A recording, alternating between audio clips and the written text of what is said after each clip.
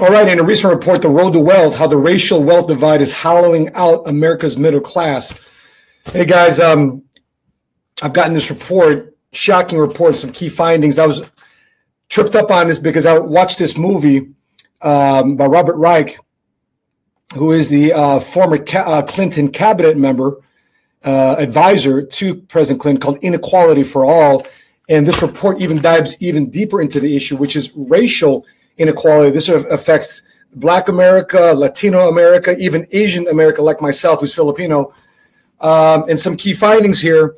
It says if current trends continue, it's going to take 228 years for the average Black family to reach the level of wealth of white families that own today, of wealth white families own today. For the average Latino family, matching the wealth of white families would take 84 years. So, hey, guys, listen, if you guys don't know who I am, my name is Matt Sapaula, commonly known as Money Smart Guy. I run a financial firm called PHP Agency, and my role in the company is not only as a co-owner, but to expand and grow agencies and to help people start their business in the insurance industry. And when I see this problem literally every day about people slipping down the wealth ladder, I've got to do this live stream to talk about this, backed up with some data.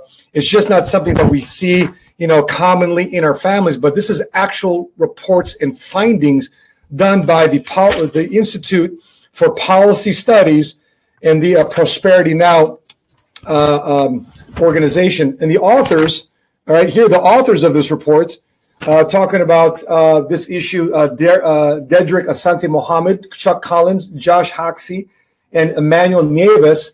And they're working to inform and mobilize advocates across the country to push for policy change at the federal level that expands economic opportunity. So if you're watching this live stream right now, it's because you're pissed off about your financial situation. You're ticked off about living paycheck to paycheck. You're seeing these issues happening all around you. And I want you guys to know. Let's check out this screenshot here. So if the racial wealth divide is left unaddressed, median Black income is going to go with zero by 2053. Okay. Here's another thing too as well.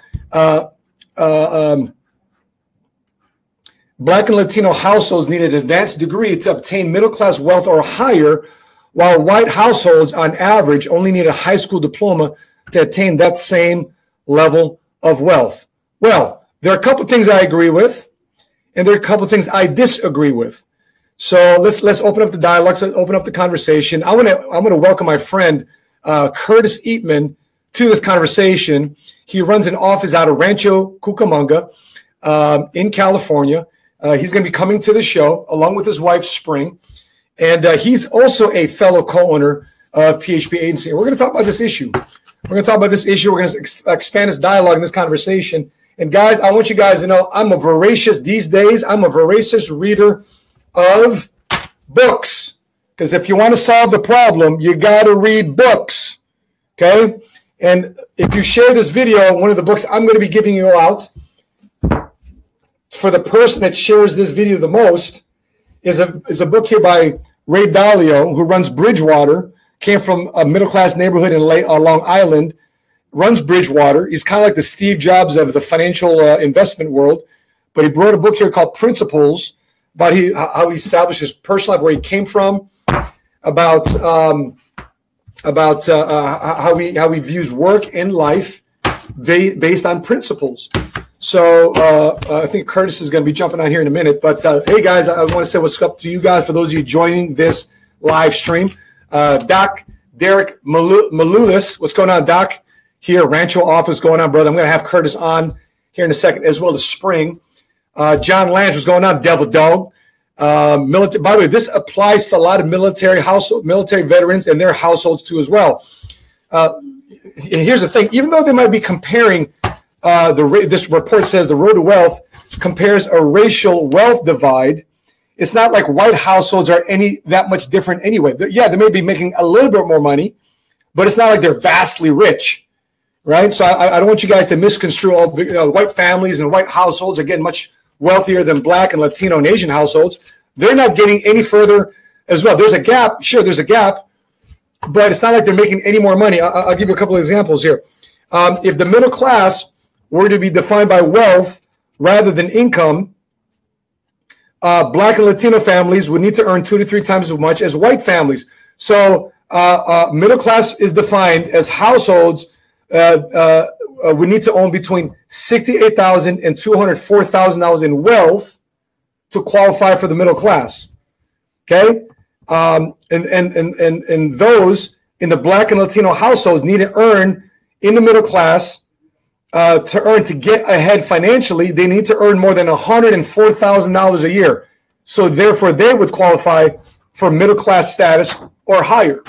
What's that, babe? Sure. Why don't you come on in? Yeah.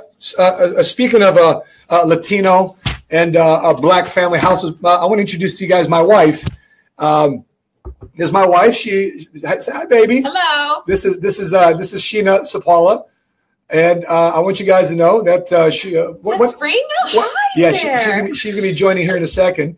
I'm gonna be bringing that. I want you to say hello, babe. Hello. So sweetheart, before we bring on, matter of fact, let's bring them on. Let's bring them on right now. All right, let's bring them on right now. Boom, there they be. Boom, beautiful couples, beautiful wives. Yeah, there they are. How are you? Right, Spring Eatmon in the house. Make sure. So excited to be here. Curtis is right here. Yeah. Hi, Curtis. Cool. Hey guys, how you doing? All right, very good. So let's talk about this real quick, man. This report says there's a racial wealth divide. You guys, my wife deals with clients every day. I recruit every day.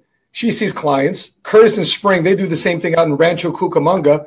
And just so you guys know, they are 6-figure income earners, co-owner of PHP Agency, and they're part of the solution and not part of the problem. So let's talk about this real quick, babe. You're half white. You're half black. You're Cuban and American Indian. Mm-hmm. Do you see the racial wealth divide between the families you see kitchen table to kitchen table on a daily basis in terms of having tightness with building wealth? Yeah, it's scary because it's like they're trying to build wealth in the most uneconomical way. And you see a lot of it in the minority population. It's just this gap going bigger and bigger and bigger between those that are succeeding in this thing called money and those that aren't. And it's getting pretty scary. I would say that. Awesome. What about you guys? You guys deal with clients on an everyday basis. You deal with people on a kitchen table, Black families, Latino families. By the way, if you're interested in one color, that's the color of green. You've joined the right live stream video. What are you guys seeing on a day-to-day basis? Is there any truth to this report that there's a gap between Latinos, African American, Black, Asian, and their white counterparts? I would say absolutely. And it's really, really sad because, to Sheena's point, a lot of times people, they're trying to figure it out. They're trying to, put themselves in a better position. And so then you start seeing people going back to school, things like that. And unfortunately, they're just putting themselves in more and more and more debt because there aren't a lot of opportunities out there, a lot of jobs, different things like that. But, that's really kind of astonishing when you're saying it. You have to be making $104,000 a year just to be in the middle class for the Latino and Black community. Yeah. And, all this, a lot of times we're sitting with a lot of, what we consider middle and lower class families. And, that's not the reality. Most people are not making 104,000. Most people are making between 30 and 50,000 and really trying to just scratch the surface of keeping their family afloat. So, yep. It's really unfortunate that there's not as much opportunity, but you do see a lot more, other races that are making this type of money. And so I think it's really interesting that the Latino community, the Black community, that they're kind of starting to be the majority, but then the yep. majority left behind as well. Yeah, to piggyback on that, it would go into skills versus education to me. Mm-hmm. I come from a basketball background, and and when we used to see people on the court, or if you want to use a baseball terminology, on the field or wherever you want to use it, the best person on the court or the field has the most skills usually makes the most money. Right. And so, and I think that's the same way in our economy as well. Whoever has the most skills usually has the most money. And what we have as a society, we've all been taught to, go to school and things like that. But today is only bringing debt. I'm pretty sure you're bringing those stats up as we speak. And it's not really helping. Those local high schools today and the local colleges, those curriculums are not really teaching us the principles of how to be really free. And so we're in a step behind because we're trying to follow a strategic way that's not really working anymore. And we're not adapting. And so for us, if we don't start learning, different skills for our different cultures and aspects of today's economy and the entrepreneurship way, then unfortunately we will be left behind. And I think that's one of the biggest phases right now. So according to this report, the racial wealth divide at the median over the next 48 years, as well as to 2045, which is just 26 years from now, where America is projected to be a majority non-white. So over the next 26 years, so you how many kids you guys got? 16? Don't give me more. We've got we're holding, okay? I mean, think about your kids. Over the next 26 years, how old will your kids be? They're going to be your age. That's crazy. And a majority of America will be non-white, and yet, according to this report, they will be broke. I think it's what Curtis mentioned. I just started to pay attention. Like when you get into the world of doing things differently than what you've been taught, your principles do start to change. And what I've noticed too with access to information for those that have figured out this thing called money, their principles and their values and the way they think and process different things in life are completely different than those that have never figured out this whole thing called getting ahead of money or mastering money. And I remember sitting down with this individual and I said, the problem that I notice a lot is that even at the kitchen table growing up, now I come from, multicultural background, the discussion of money was just so taboo. And it really bothers me thinking about it today because I feel like, why don't we talk about money? Why don't we talk about things that are good, things that aren't, things that are working, things that aren't? But it's like this thing you don't want to talk about, this whole pride and ego that's attached to being very transparent to the mistakes that are being made. And I go back and I say, you're absolutely right, because I'm just growing up and reflecting on my youth and saying, I'm never taught to talk about money. I'm never taught to sit in a group dynamic and process issues. I'm taught to deal with my issues by myself. I'm taught to be afraid to ask for help or being afraid that I made a mistake. And if you could just teach me how to do it differently. Like even in high school, you sit there saying, okay, I have to take this really big, important test. And you get so stressed out about it because you're not supposed to make mistakes on tests, and you sit in this room and your armpits are sweating. Like, how am I going to pass this test? I stayed up, last night studying for everything just to be perfect when you're not supposed to be perfect. And you go in that room and I'm sitting to myself, it'd be great if I can nudge the person to the left of me, nudge the person to the right of me and say, hey, by the way, how would you answer this question? Yes. But in our traditional society, we're taught to not do that because that's cheating. But in the world of figuring out these problems about money, we need to start asking people around us. And I think that's where it starts. It starts when you're growing up being taught not to ask for help because it's considered cheating. And those dynamics, I think, are a big part of what Curtis just mentioned, is the principles that we're taught have kept us away from understanding or even mastering this thing called money. So let's talk about that, Curtis and Spring. When you guys are dealing with clients on a day-to-day basis, I mean, I think you're leading the company right now in terms of most clients helped. I think, Curtis, under your pen, I think how many applications, how many families have you helped so far in the first 14 days of the month? Like one a day, right? Yeah, 14 I think right now. Yeah. So you're right now. Curtis is leading the company in personal clients helped this month so far with 14 clients. So, which by the way, which spanks the average production of the typical insurance producer out there, purely because we have a system, we have a culture, and we got studs like Curtis writing business, and you're attracting business.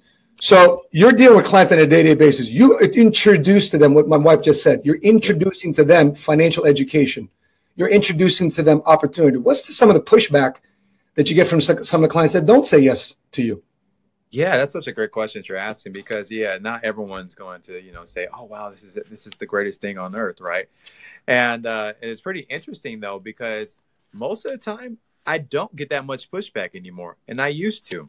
And the reason why I used to is because my conviction, not really understanding like what I was really doing, I guess I would say, and not really understanding the crusade of like, well, there is really a separation happening right now with these financial concepts and strategies that are not taught at our local high schools or colleges. And that what I'm doing right now at this current moment is I'm sitting in front of a family, I'm actually bringing a lot of value to them. Something, again, they're not probably going to be taught. It's pretty interesting you bring that up because I have people in my office that are from Princeton, go to the best private schools here in Brentwood and California, things like that. And they sit down with us and we talk about these financial concepts and strategies. And they're like, wow, like they don't teach us any of this. Like my dad went to USC, has an MBA at USC, and he's like, wow, like this is like, they don't teach this stuff at all.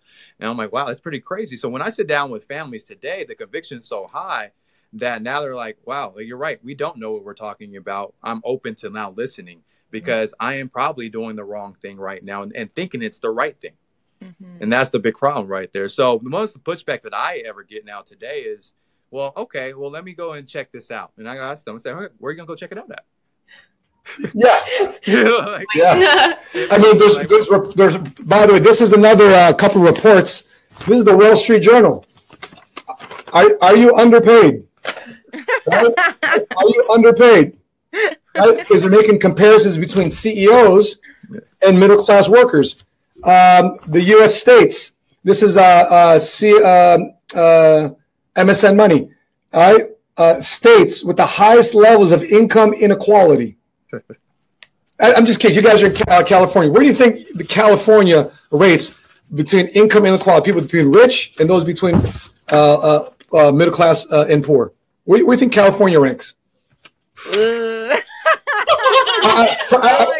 It's a tax just to breathe here, man. 13%. Yeah, man. It's a tax to breathe here. I don't think we're doing too well. Yeah. So California is number 4. Oh, that's better than I expected. Yeah. the fourth to win here, I guess. So. Yes, true. Number 1 is New York. Okay. Makes sense. That makes sense. Number 2 is Connecticut. Is it the way you say it? Connecticut. Things like the 7th time I've ever said that. Number 3 is Louisiana. Really? Really? That's interesting. Huh. Yeah. Right? And number 4 is California. All right, let's talk Black women. Yes. And money. Ladies, let's talk about it. Wakanda forever. No. Right?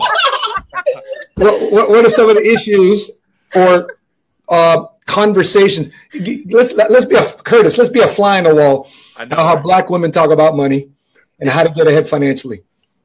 What's going on? Usually Talk to us. What's going on? Conversation starts, girl. No.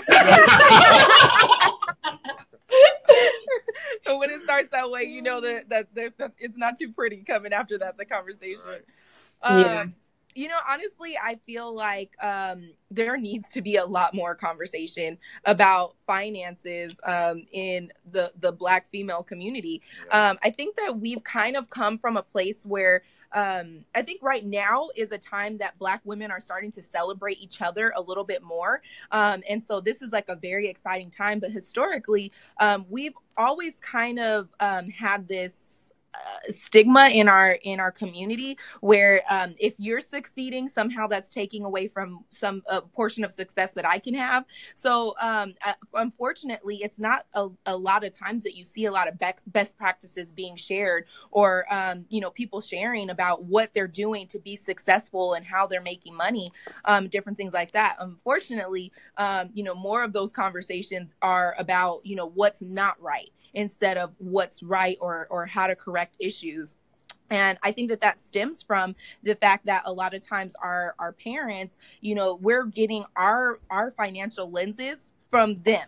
And they don't have a lot to pass down. Yeah. So we're all just kind of like aiming in the dark here. So I can say that I do appreciate that, like now we're starting to celebrate each other more and starting to really put ourselves in a position to, want to grow. And you're starting to see a lot more powerful Black women, sharing their successes. People like Sheena, who I look up to. I love you, girl. Who are just like really standing up to empower women. And that's one thing that I love so much in our company, is that there is a platform for, you know, a minority woman to be able to come in, learn financial concepts. It's not just a boys club, you know, learn financial concepts, and then we can stand on our own 2 feet as well. So, you know, that's kind of my thought on it right now. I don't know about you, Sheena, what your thoughts are of like how historically the conversation has been. I mean, I think it's women in general, even with all kinds of races, money is a form of security. And we're natural nurturers, and we just want to make sure that we have the resources that we need to take care of the people that we love and care about. And when that resource, we feel that we can't control it, that's where a lot of the dissatisfaction, the anger, the worry, the stress, and the overall lack of keeping health up. That's where it all comes from, is when we don't feel secure. And I was frustrated just going down this path of go to school, get a degree and get a job, because all I felt like every step of the way, I was losing a little bit more control over money.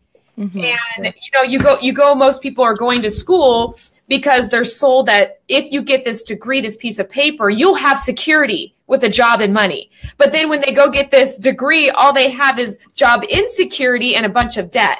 And then you go get a job, and you get this job, and you go look at your first pay stub, and you notice that someone had dipped their hands in there before you had a chance to touch it. And that's called the government, and they take these things out called taxes. And then I go down to HR and I say, excuse me, who said you could do that? And then I realized that I've been trained my whole entire life to give up control over money. And here I am, the utmost control over my income is ordinary income, which is found through a job, is you pay the most in taxes. And I say, well, teach me how to have more control over money. Teach me portfolio income. Teach me passive income. Teach me how to control anybody touching my money except for me first. And then that avenue that I started to go down through this platform and any platform someone decides is to have more control over accessing money, making money, and what you do with the money. And that right there will solve a lot of the stress and anxiety, especially for women. Yeah. So since we're both in the insurance industry, and obviously we're building PHP Agency to be the next $1 billion company. Let's talk about insurance real quick, because I remember a video by Dr. Umar Johnson saying the reason why Black families, Asian families, and Latino families are so far behind is because white families believe in life insurance. Yes. So, right, well, which is a very profound statement. And of course, he's not in the insurance industry, and I'm saying that because we're kind of biased because we are. But it's a reality. I mean, Spring, you have got a great video, a testimonial from PHP Agency, how life insurance impacted your life and your daughter in a very profound way. Where does life insurance stand in the conversation you have with people in the Black community, with people in the Asian community, with people in the Latino community about their understanding about life insurance, not GoFundMe? Listen, it's rough. A lot of times, I mean, like in the Latino community, we're up against Sancho. You know, in the Black community, in the Black community, they think they can't afford it. In sometimes in the Asian community as well.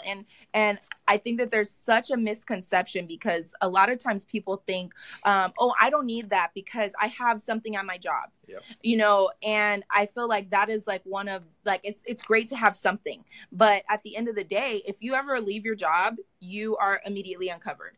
Or let's say that you're like superstar employee, you stay there your whole life, and the day you retire, you're immediately uncovered.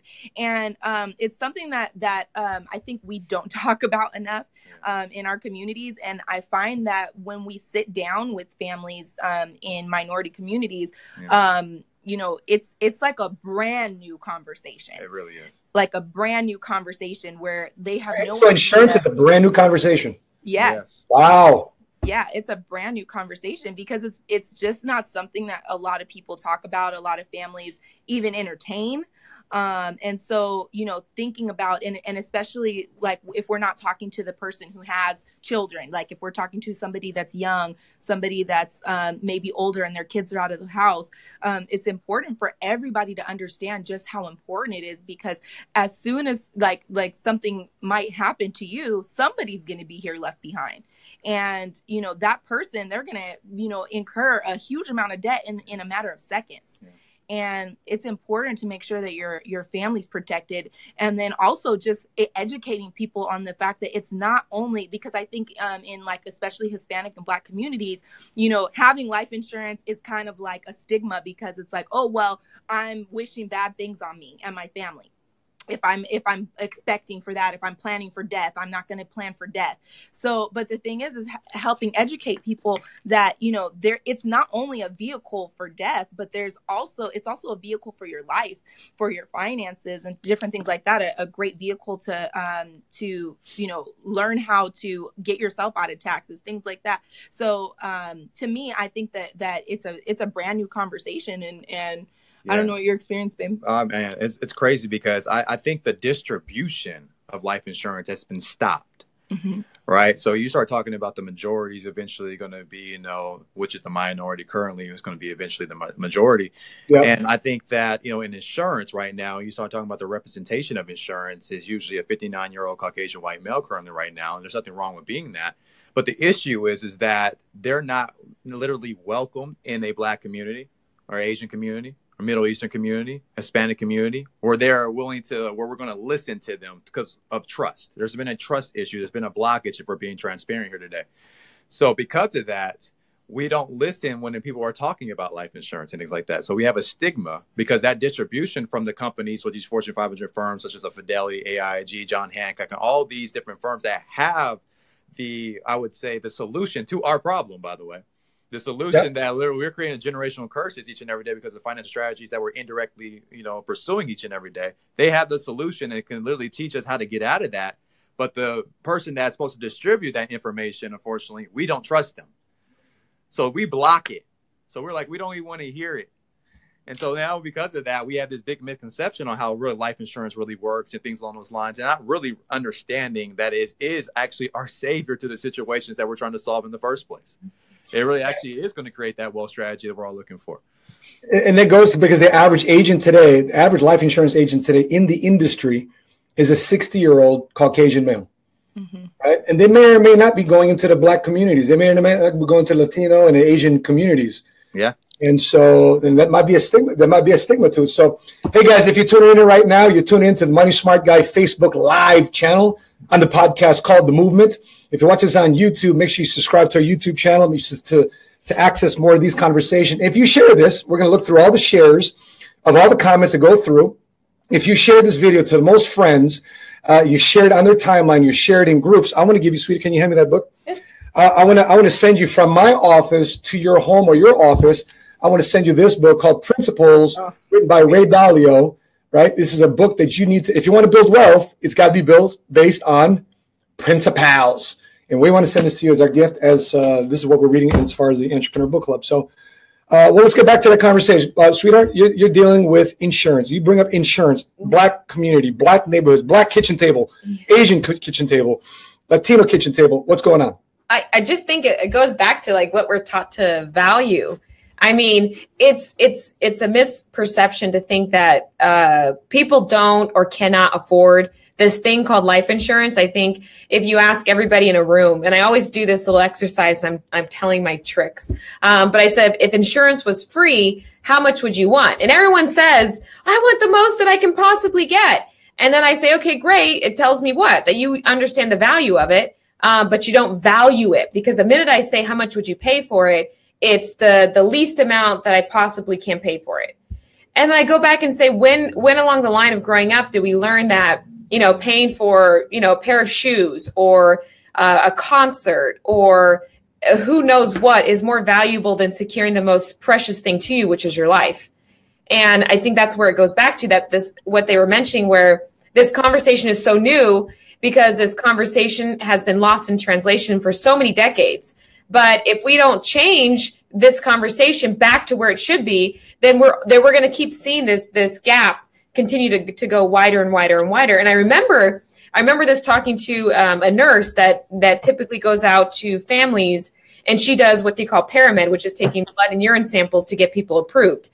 And the profound question that was asked to her, she said, listen, when you go to minority households, tell me the average death benefit that you've noticed. Oh, so she's the nurse that goes to the different homes to draw blood. Right. And urine to qualify applicants for a life insurance policy. Correct. And so she has visibility on knowing what kind of death benefit amounts that are taken. And she says minority household on average, she noticed about 200,000. And I said, I'm just curious. When you go to Caucasian households, what's their average death benefit? And she says it's not 200,000. It's not 500,000. It's not even $1 million. Average death benefit is $2 million. Wow. So it tells me the value system of different cultures, but we can't pretend like we don't see that there's a direct correlation with valuing what's really valuable to one demographic is not valuable to another demographic. Mm-hmm. And then we see this wealth gap continue to go bigger and bigger and bigger and bigger. But because we're taught not to ask these questions about, hey, there's something that I'm doing that's a mistake. We're not taught to do that because we have too much pride and ego. And if we were to do that, we would see a pattern, an obvious pattern that we need to address. So let's talk solutions, right? So there's obviously a big nugget, and you guys are dropping a huge amount of comments. I want to bring up Alvaro's comment here. So, Matt, I believe that the Hispanic community lacks a lot of information for the fact that we're not brought up with this knowledge.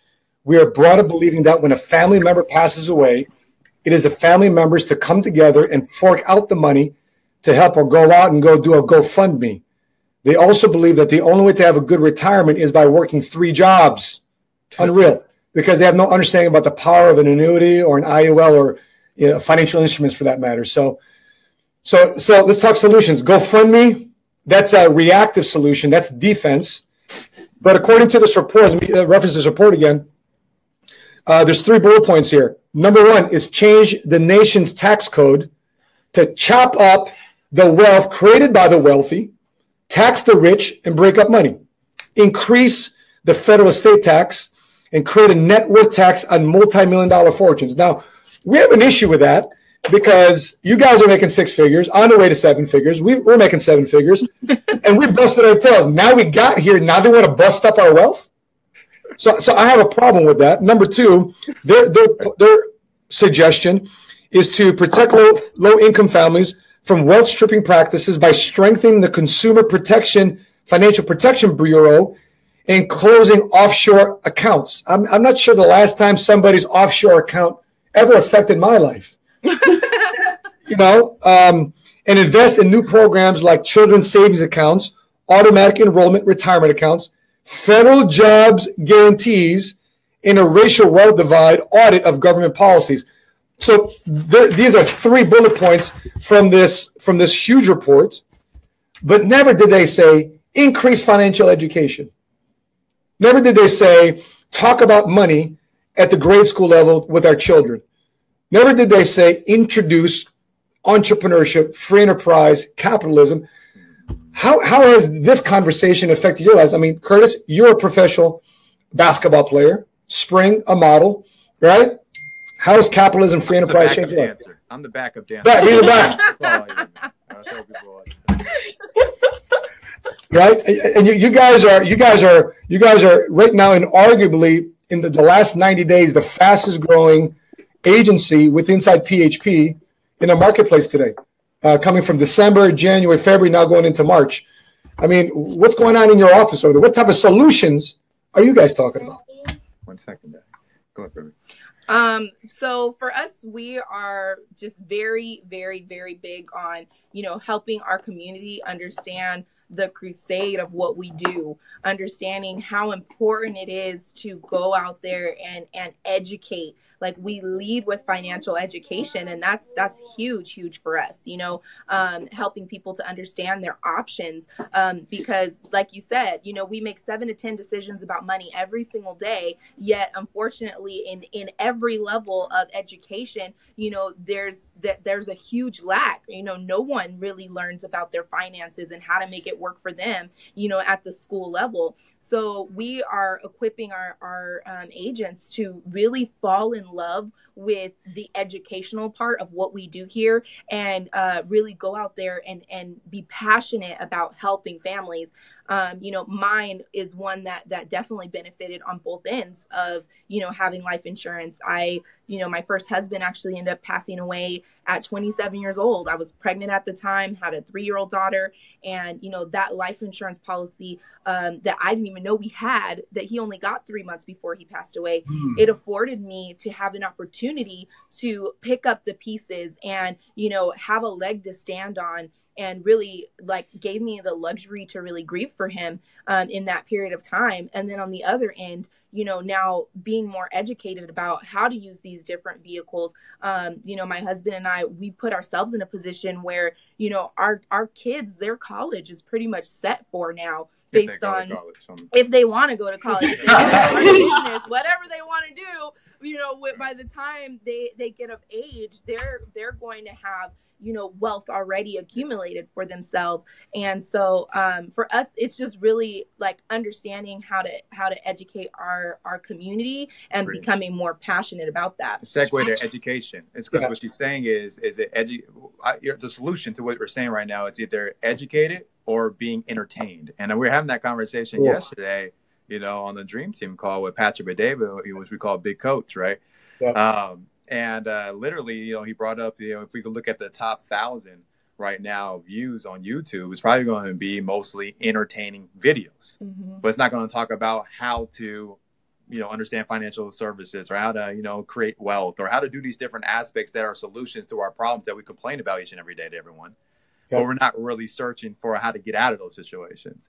Because today our society is in a focus of, I just want to be entertained. I just want to be entertained. I don't even have the money to be entertained, but I'm willing to spend the last bit of my money to go get entertained, instead of positioning myself and investing in myself and educating myself effectively, so that I don't ever have to be in a situation where I have to complain with my wife about why we can't do these different things for me and our kids, and all these different aspects that are allowing measures today to divorce and many other aspects. So I think a solution, more than anything, is to change the mindset of how we think, to saying, do we really want to be educated, and do we really want to solve our problems, or do we just want to be entertained and continue to complain about our issues? Spring, I had a question for you. I'm just curious. Had it not been for that life insurance policy, being a mother of a 3-year-old pregnant with your baby, where would you have gotten the financial resources to move on with life, even though the bills have no, that struggle, the death of your first husband, did any of your bills call you and say, you know what, I know you're going through a bad time right now. We're going to give you a pass on your cell phone bill. We're going to give you a pass on your rent. We're going to give you a pass on your car note. We're going to give you a pass on daycare. Did they ever do that to you? Absolutely not. So where would you come up with the money had you not had the life insurance policy? Like I said in the beginning, I didn't know that I had it. I only had $3,000 in my bank at the time, which is pretty typical for young families, to not have a lot of money saved. And so I was, typical young married couple, and I only had $3,000, which was not even enough for his casket. I had to move out of my house. I had to put everything in storage. I had to move in with my mom. I was on an air mattress. So that was the first way of finding money, was to get rid of everything and kind of sell my house and try to figure out what I could do there. And then outside of that, my uncle's a pastor, so I was grateful for him. He was able to negotiate some deals on the funeral for me, which was really interesting. And then GoFundMe wasn't even around at the time, so I had to turn to PayPal and post pictures, on the internet, on Facebook. And, I'm getting emotional about that, because that was really hard for me as a person to have to go to my community and ask them to help me. And unfortunately, during that time, it wasn't something that was, a lot of people did. So, we did have a response, and people were, willing to help me. But even then, it still wasn't enough. it still wasn't enough. I was, even his bills were still coming in. So it wasn't just mine. His bills were still coming in. And it was really hard. I honestly don't know what I would have done if that call never came in, because I was drowning. I probably would have been one of those people who would have had to get 2 and 3 jobs and, never see my kids and work, till my to my bones to try to get myself just back out of that debt. Not even to advance, but just to get myself afloat back to where I was before he passed away. And so, when that call came, I was so grateful. And it's really interesting because even today, with the GoFundMes and stuff, it's so like when I had PayPal, no one was really doing that. But with GoFundMe, I mean, every other post, someone has passed away. So people are desensitized. So today, people don't even have the same options that I had to reach out to the community, because unfortunately, it's like, oh, another sad story. But if I help every sad story, then I need help, So in my situation, I don't know the answers. I don't know what I would have done, because there's no quick answer to that. I, to this day, would have been still probably trying to get myself out of that debt. Wow. And that was 5 years ago. So, and today, for people who are in the GoFundMe era, I honestly don't even know, what that answer would be. So that's why it's so important to pre-plan and think ahead. And GoFundMe takes 15% of whatever you collect as their fee. Yeah. Wow. And not even talk about what Visa and MasterCard takes in a credit card charge. So, babe, I mean, you've got a finance degree, University of Pittsburgh, minor in marketing. Was this conversation about wealth building ever something you talked about in college, even with the finance degree? No, I mean, and that goes to show why it's such a problem. Like, we are literally taught to depend on anybody but ourselves for everything. We got to depend on a job to determine our wealth. We have to depend on the government to know when to tax us. We have to depend on the government for Social Security for retirement. We have to depend on a person who manages a 401k that we're never going to see our entire life, but yet we'll give him money for 20, 30 years. And we have to depend on him to make sure we're taken care of. And I sit there and say, even these options they give, everything is about dependency. On the government. On these entities that obviously don't do a good job of managing money, just my opinion.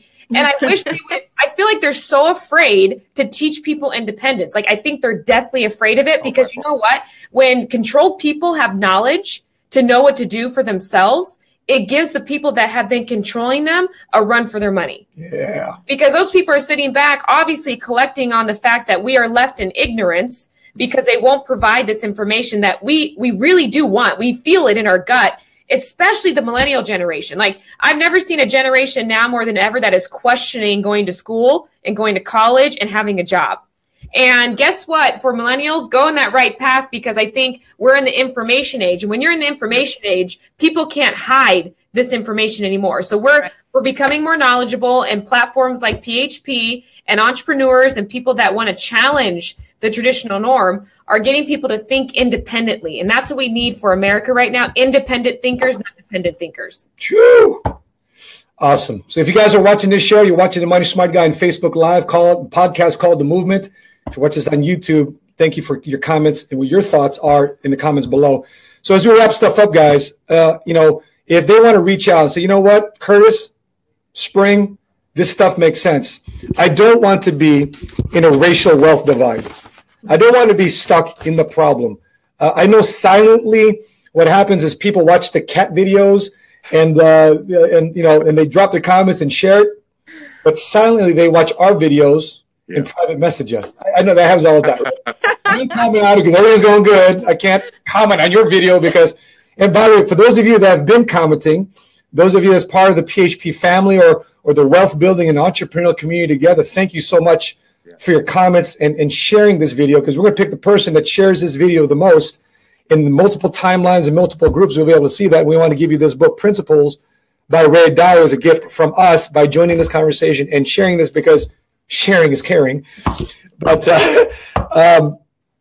what can people do? What would you say, Curtis Spring? What are the next steps for them? They're watching this video right now. What would you encourage them to do to say, you know what? I want a solution. I want to fix my life. My shit's broken. Help me fix it. Yeah, the biggest thing is taking action. We always say, biblically speaking, we can have faith all day, but you don't take no action to happen for yourself. And it's pretty interesting saying that because I had a person reach out to me, and I was talking about the PHP Agency with them about 2 years ago. And I sent them a message and I said, hey, I don't care if you do it or not. I just want to make sure you have the education so you can make informed decisions about your life so that you won't be in a position knowing that you were the Ronald Wayne. Right? All right. And if you don't know who Ronald Wayne is, it was the individual that sold his shares of Apple, right? Before they went public. And now those shares would have been worth over $7 billion. Maybe he sold it for like $2,300 or something like that, something low, right? And $100, bro, $800, man. Yeah, it's really terrible. And literally, he calls me yesterday, and he says, "You know what? I'm ready. I'm ready for this information. For the last 2 years, I haven't been doing what I needed to do. I wish I would have listened, but now I'm glad that I'm open enough to do it." And I thanked him. You know why I thank him? Because so many people have so much pride and ego today. Even though they know they should reach out and direct message you, they won't because they allow their pride and ego to stop them from the opportunity that can literally help their lives. So if you're on this call and you're like, wow, I do believe in the value that we're speaking about here today, and I would like to reach out and have a conversation. You're more for us, we're in the Rancho Cucamonga area, and you can reach out to us through Facebook. My name is Curtis Eatmon, and it's literally type in and you'll see our face, Spring Eatmon. We're on Snapchat as well. We're pretty easy to find. On Instagram as well. Those are the pretty easiest ways to find us. You're more than welcome even to direct contact us. We even send our number out. We're pretty open. We're pretty easy to find. So yeah, if you're open to reaching out to us, more than welcome to do that. I want to show this article that you just mentioned from. I'll put the link on it because our computer here is fritzing out, but I don't want to steal from your value. But we'll put the link of who Ronald Wayne is. Because I have a post. I'll send it to you right now. It's having a bad day. We're having a bad day. Just understand you're not him. All right? Because again, he would have been worth $70 billion. Now he's selling coins in his garage because of his pride and ego and not having vision. Yeah. So hopefully that is not you on this call. Sweetheart, what would you say your solutions? There's a woman out there, Black woman out there, Latina that's out there, Asian. By the way, this is not a racial thing. Listen, you're out there, you're living paycheck to paycheck, right? Sweetheart, what would be your solution? What would you say? I just want people to embrace the feeling they have inside and find the platform that will teach them independence and just stay away from a platform that just teaches them to depend on people. And I think if they find that avenue and they seek that out, that's what's going to save them. Don't look for somebody to save you. Don't look for somebody to give you a fish. Go ask that person to teach you how to fish. That's it. Well said. I agree. If you're joining us right now, thank you guys for joining us right now. Thank you for watching the replay. And my suggestion to you guys, if you want to change your life, you got to surround yourself with a community of people that want to know more, do more, and be more. Yep. There's a lot of people out there that would, like what Curtis just mentioned, they'd rather be entertained, but they don't want to get educated. That's why I busted out this slew of books of things that we've read dealing with finances. Okay, right? Instead of Netflixing and binge watching stuff, read about money. So therefore, your family, your children, your next generation will be blessed. And if you become a blessing now, you'll be a big blessing later on down the road, because what you're going to learn is just going to grow and compound. And if you're looking for that community, watching this right now, you're looking for the community to connect with, reach out to us, Curtis and Spring Eatmon in Rancho Cucamonga. My wife, Sheena, and I, we're here in Oak Brook, Illinois. And by the way, we have 42 other offices across the country. If you're watching this and you're in California, Northern California, East Coast, Florida, Texas, Tennessee, Arizona, you name it. The only state that we're not in is Montana. You just can't find somebody to move out there to service the 6 people that live out in Montana. But about a month ago, we also expanded in Puerto Rico. But PHP Agency right now, we're proud to say, is a big solution to this problem, because you're talking right now, you're watching this live stream video with a bunch of multicultural middle-class kids from average and ordinary neighborhoods, but we're in 6-figure income, right? My wife and I are in 7-figure income, and we're just not the only ones in our company, right? And we want to connect with you because if you want to make 6 figures, if you want to make 7 figures, and by the way, Curtis and Spring, you got some crazy cars. What's some of the cars you guys drive? I mean, Spring, you got the Porsche, right? The Porsche Cayman. Oh yeah, the Cayenne, baby. Oh, okay. Cayman, right? Curtis, what you driving these days, brother? I have an M4, a BMW. Yeah. Give me. Give me. So listen, you can help people, Yeah. get a solution to the problem, have fun, and make a lot of money. And there's nothing wrong with doing that. So that being said, guys, thanks for joining this live stream. I don't think it will be the last. We're going to be celebrating. Listen, guys, are we going to Cuba or what? Woo! We're going to Cuba or what? Right? PHP Agency, we've got a motivation for our top guys. I think I've top 40 or top 50 guys. We're taking them to a trip to Cuba. Mm-hmm. And Alvaro wants to know what do you drive? Well, I drive a Mercedes-Benz Mille Miglia. There's only 500 of them. 500 of them in the world. What else we drive? We drive a Cadillac Escalade Platinum, which is the most expensive domestic SUV in the marketplace today. And the cool part is how you buy them. I mean, right? Like you buy cars, you don't even go to the dealership anymore, right? Babe, how did you buy your car? I just walked in and said, "Give me everything." Right? What's the most expensive car in this lot? But how they look at you because you are multicultural, like, wait, what are you doing here? They gave me that look. I love that. I absolutely love that look. That's it. No, we're not here to test drive, baby. I just want it. Let's go. I love it. Here's my address. You can send it to me here. Ship it here. Yeah. Yep. Well, cool, guys. With that being said, well, thank you guys. Thank you for being so generous with your time. For everybody that's watching this, you got it. And for everybody that's out there watching this, thanks for joining us on this every Wednesday, guys. Every Wednesday, 1:00 Central Standard Time, the Movement Podcast, the Movement Facebook Live video is going out because we wanted to help transform the way you think, feel, and manage your way towards financial independence. With that being said, on behalf of my wife, Sheena, and behalf of our good friends, Curtis and Spring Eatmon out there in Rancho Cucamonga, California, until we meet again, continue to live smart, continue to love smart, and be money smart today. All right, guys.